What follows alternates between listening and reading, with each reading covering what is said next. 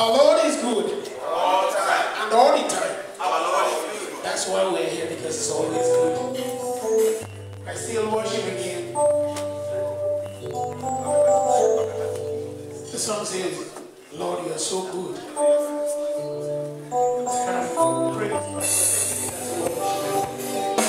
Thank you, Lord.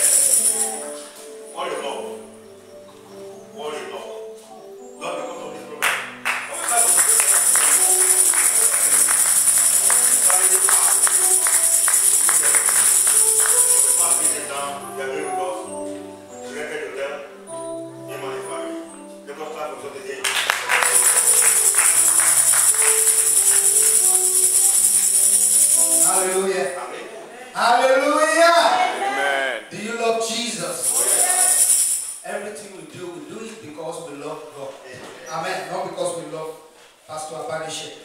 Amen. Because we love Jesus.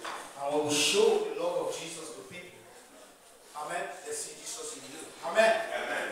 There was a song in my heart. He said, "I let the world see Jesus in your eyes." Amen. Amen. So that they cannot deny that they have not seen Jesus on earth. Praise God. Can we all rise up? I want us to open our Bible.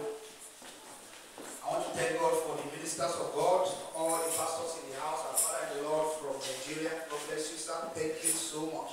And my bishop, I welcome you. And the pastor that God is using for this parish, God bless you.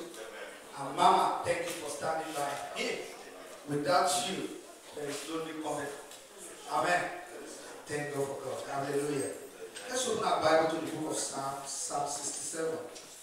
You know, I love doing a new thing. I love to be involved in doing a new thing.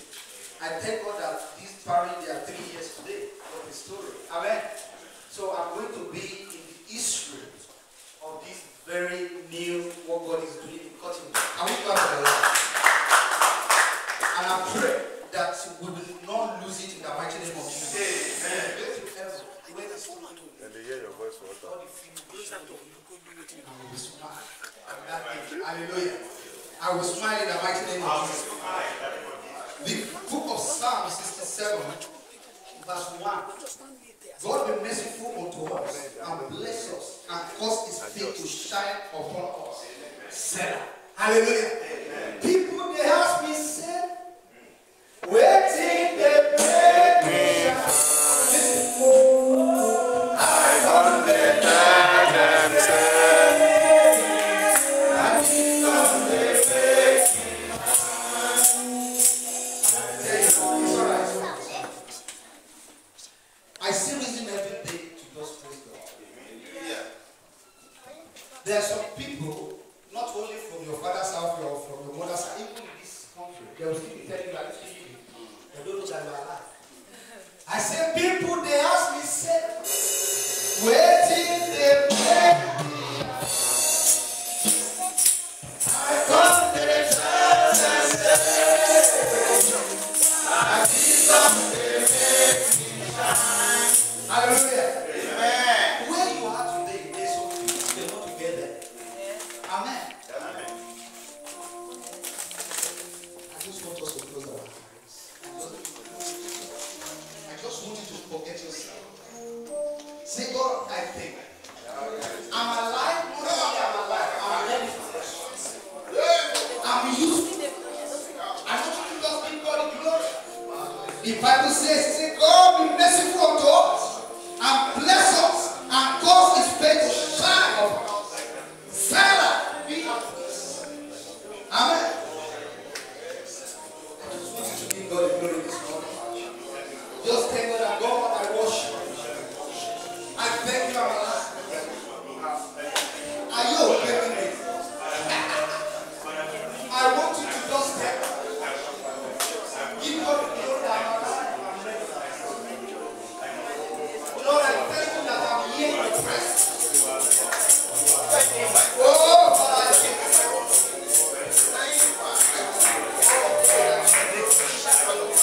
I worship you. There is no like you. My divine project, my worship. My all in all, my beginning and my end, I worship you. Take all the glory. Because you are God upon my life and my family. Thank you, my Father, for your love over my life and my family. Thank you, King of Kings. Thank you, for being tonight. Thank you. Amen.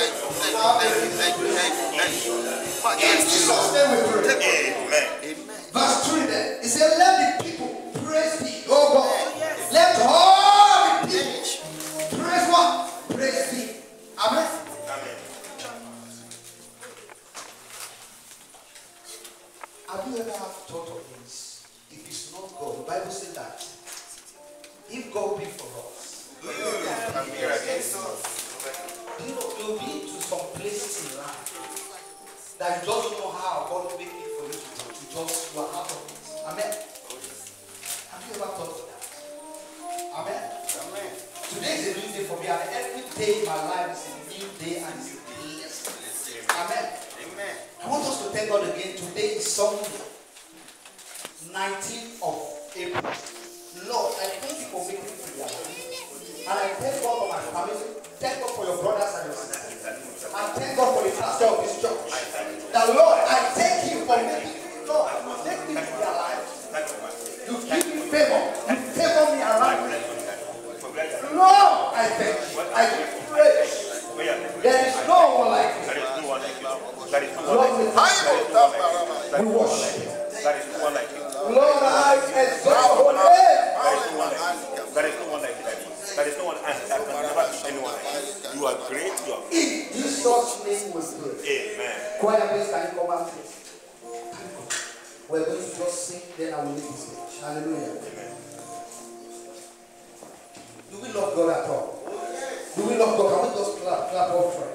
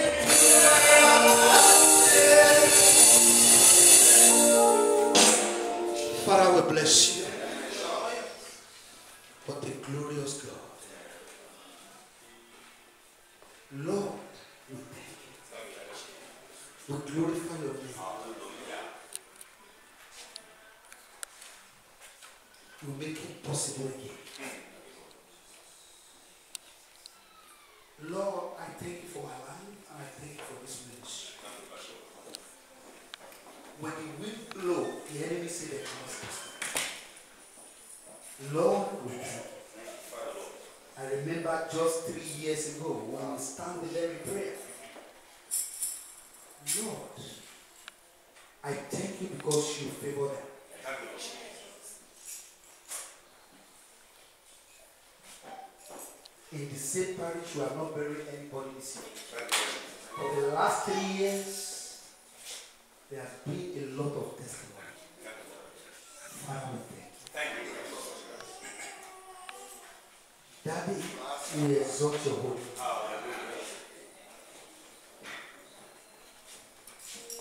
Lord, there is no one like you. Holy Spirit, we welcome you. We say there is no one like you. You are Alpha and Omega. We thank you, Lord Father, for the door that you opened, and we thank you for the one you have closed. We thank you for things that we wanted to happen, and Lord, we know people want it to happen. All our way, you close them, and your will, you allow your will to be done. Lord, we thank you. Daddy, we thank you for the rain, abundant rain of blessing. Lord, I worship you. Daddy, I thank you for a new day. I thank you for a new calendar in this ministry. Lord, thank you for your hope in their whole heaven. Thank you for the blessing. Thank you for the manna. Thank you because, Lord, you provide and you make a way where there's no way. Lord, Lord, in the life of your servant, we glorify your name. In the life of your servant, Lord, we worship you. Lord, what shall we say?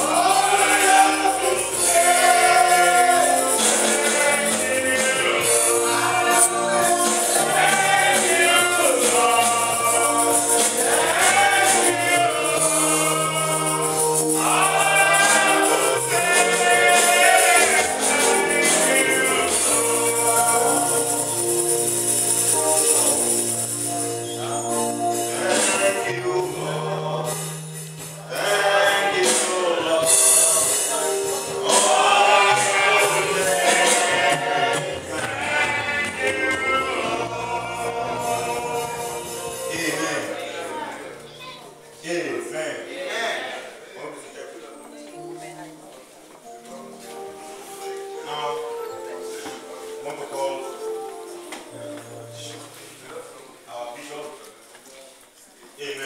Amen. So come and tell us the meaning of hours of faith. So come and tell us why we have to have faith. We are speaking from program there about 2 programs of faith, where we speak about today. Amen. Amen. You know, you have been with us for the past 3 days now, and I believe that I joined you. We have enjoyed the glory of God upon you. God has been using him in several places. He has traveled to so many parts of Europe. Amen. Amen.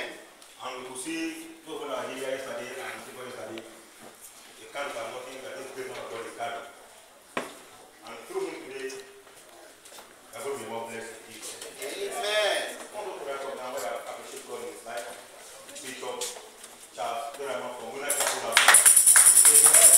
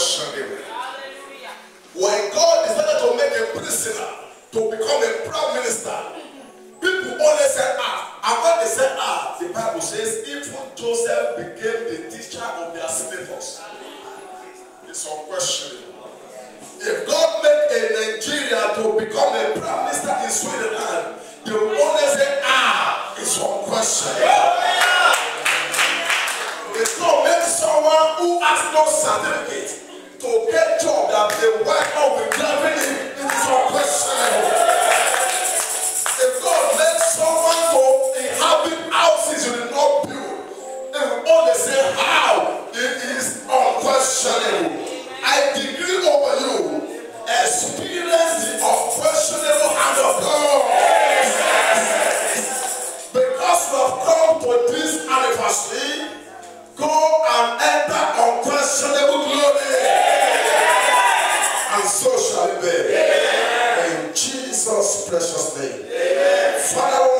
thank you this morning. Privilege to gather in your presence, we say thank you. For day one, we say thank you. He said on the second day, he said, I will revive them. I will revive them. And he said on the third day, I will raise them up. And on the fourth day, I will do a new thing. Father, thank you because this is the day of new thing. Thank you because you will create a new thing in the life of your people. And it shall spring forth. Lord, I make myself available as somebody who knows nothing. But Holy Spirit that knows all things, speak through me to your people. Bless them in a time like this. I will speak the word of faith and let the spirit of faith drop on them. Thank you, precious Father. Lord, we give you praise. Jesus' precious name. Jesus' precious name. This 5 minutes is not counting it's not part of my time. That 5 minutes is not part of my time. Can we put our hands? Hallelujah. I'd like to appreciate God one more time who brought me to this place, safe and sound, and who is doing great work in the life of his people here. You are a living testimony. I'd like to appreciate God for his servant on this mountain and the wife and the family. I also like to appreciate God for my father, who God has used, whose shoulder I've been able to climb, and I can see Father that I meet. Hallelujah. I'd like to appreciate someone here, and it's nobody but you. Put your hand up for yourself. Briefly this morning, we'll be speaking about on a topic that is very crucial in the kingdom. I checked my Bible from Genesis to Revelation, and I discovered there can never be any subject, and there has never been any subject that is as powerful as the subject we're going to talk about now. There has never been any subject, there will never be any subject that will be as important and as important as the subject of faith. By the help of the Holy Spirit, with a personal encounter with God, I will be describing Holy Spirit, I will be describing the faith, something of faith, in a quite different manner, probably from what I've never had before. And if you've had it before, good. What is faith? I'd like someone to define faith for me. Good. What is faith?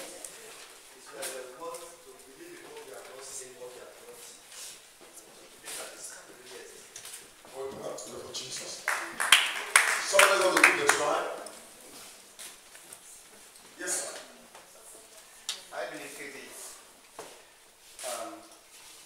what has not been, but we believe it already. Hallelujah. Put hands up on Jesus Christ. We are all speaking like a God. But I'm going to take faith from a new dimension this morning. I'm going to describe faith as a vital force in the kingdom that goes to market and never return with no. Hello? You didn't hear me. Faith is a vital force that goes to the market and never return with no, in spite of opposition. You didn't hear me. Faith is a vital force, vital spiritual force that goes to the market and never return with no, in spite of opposition. That is to say, in the simple and the clear language, faith is a vital force that doesn't take no for answer. And also let me tell you that faith is a universal currency that produces at the same rate in every part of the world. It's bigger than euro, it's bigger than naira, it's bigger than dollar, it's bigger than pound sterling. It is equal in every part of the world. The same way it delivers in Nigeria, it delivers at the same rate in Sweden. The same rate it delivers in Europe, it delivers the same rate in America. It is equally delivered. But that is not where I'm going. I'm going to take you on a journey within this few minutes, and I'm going to define faith as a translator. Put it down. Faith is a translator. Faith is a translator. When we are talking about the word translating, that is to metamorphose from one state to another state. Faith is a translator. And what does faith translate? And what brings about translation when we are talking about faith? Follow me carefully. Please, don't be shocked. But let me tell you the truth. Things don't happen to God because God is God. Things happen to God because He operates by the law of faith. Write it down. Things don't happen to God because God is God. Things happen to God because He operates by the law of faith. You are not hearing me? It is not that because God is God that why everything is possible. No. Are you hearing me now? Things are happening to God and things are happening for God because God operates the law of faith. And what covers heaven and the earth is nothing but the law of faith. Hello? You will agree with me in the book of Mark chapter 8 verse 23. Is there anyone here? Mark 9:23 and Mark 9:27. Mark 9:23 and Mark 9:27. Are you there? Are you there? Mark 9:23 and Mark 9:27. Alexa, what will it? Mark 9:23. Yes. Jesus said to him, if you can believe, all things are possible to him who believes. Okay, please, can you read Mark 10:27? Praise the Lord. But Jesus looked at them and said, with men it is impossible, but not with God. For with God all things are possible. Stay here. Remain standing. Jesus said to men that with God all things are possible, but with men this is not possible. I'm not preaching, I'm teaching. With men this is impossible, but it is only possible with God. That's what you just read. We are there. Alright. That is to say, as human beings, there are certain things that are not possible with us. There are certain things that are not possible for us. What the Bible says, not with God, because with God, all things are possible. I told you I didn't go to school, but I know what all means. When we say all, it means all. That is to say, there is nothing outside all. With God, all things are possible. But with human being, with men, some things are not possible. Maybe you have not taken into consideration from the Bible when God said, it is easier for a camel to pass through the eyes of the needle. Have you read it to the Bible before? Alright. How many know what we call needle? How many know needle? You know needle. Oh, who's the fashion designer here? Fashion designer? A tailor? At least everybody knows needle. Alright. Needle was created for trade. Am I right?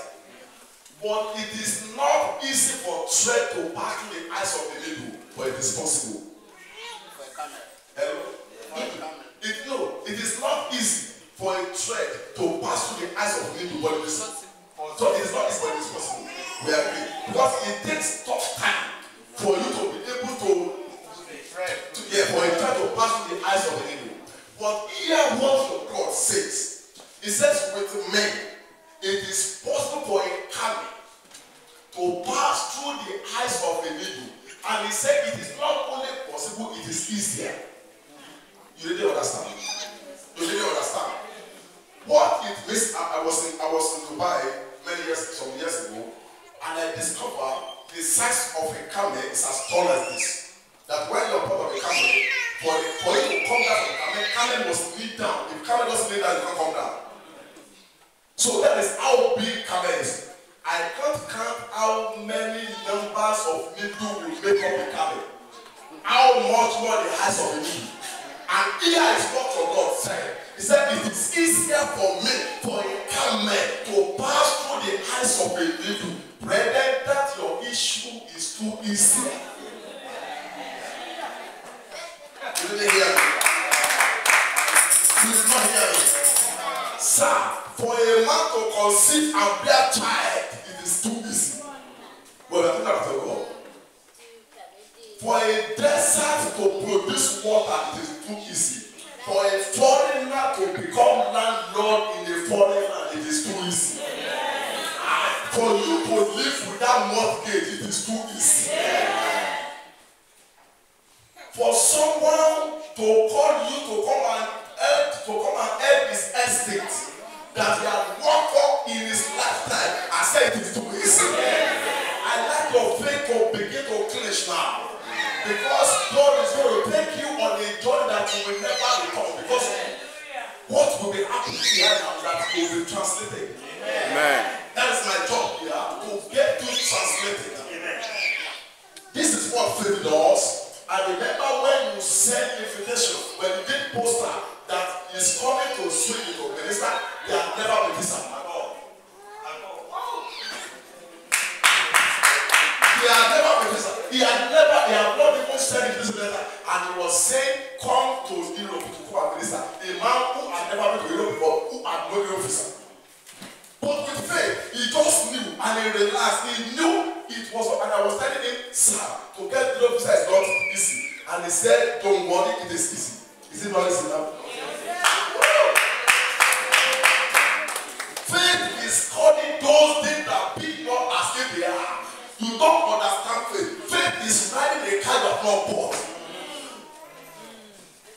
Faith is living in one room and begin to live as you are living in an estate. Faith is not having a husband yet and yet buying children materials. Come on, you didn't hear me.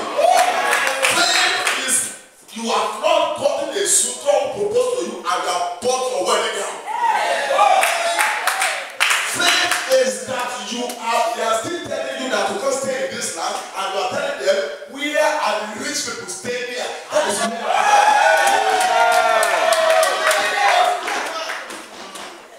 again. So fast.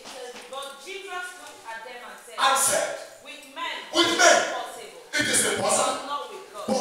With God all things are possible. And that was what Jesus Christ told them.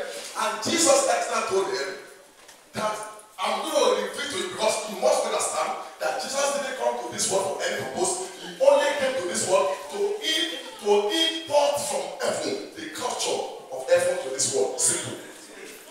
We have no assignment in this world. Jesus had only one assignment in this world to import the kingdom principle in heaven to earth. That's all. That is why he said, let your kingdom come. He had no assignment. What he is doing, that is why you can't do without the word of faith. Faith is what reprograms you. Faith is a reformer. Faith is a reprogrammer. Faith is, when a system is corrupt, it's a format it. Faith, about this grammar, faith is a format. That this was said from the Garden of Eden, human being became corrupted. So it is faith that comes to reformat man to what they were from the beginning. And that's why I said, you can't do without faith in the kingdom. How do I know? You can't even declare that Jesus is Lord without faith. Your salvation cannot be in place without faith. So it's the most crucial force in the kingdom. Alright, now, take the first one you took before, then you take it now. You will now understand that things don't happen to God because he's God. Things don't happen for him because he is. Things happen for him because he operates with the power of faith. Faith is a translator. Let's go. Jesus said to him, listen very carefully. You know now, Jesus was when I was speaking before, he said, with men, this is impossible. But with God, all things are possible. Here, let's go. Jesus said to me, if you can believe, all things are possible. With those who believe. That is to say, listen to this. Two people come outside here. I like to paint pictures so that if I'm not around, you will remember my picture. My sister come out to me in, brother, come in. Yesterday, I used the other sister as Jesus Christ. Today, I'm using you as God. So, I'm using you as human being. All right. With this class of people, all things are possible. But with this class of people who swap it, things are not possible. Are you hearing me? What Jesus Christ is now saying in that verse 9:23, in 10:27, he said, with this class of people, God, things are possible. With it, things are not possible. It's now saying in 9:23 now that, take that 9:23 again, let me hear you. Jesus said to him, if this man can believe, all things are possible. And it is only the class of God that all things are possible for. That is to say, if this man can believe, he becomes God.